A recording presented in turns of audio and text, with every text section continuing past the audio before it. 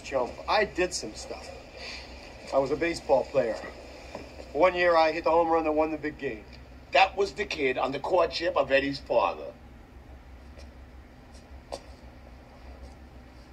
There was another time, though, that I was running down a hillside that was covered with flowers, and there was a beautiful girl, like 15, with pigtails, and she was waiting for me, and her parents didn't know she snuck out of the house. So pathetic.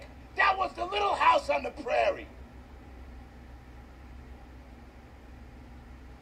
Was it the homecoming episode of Little House? Yes, it was the homecoming episode of Little House.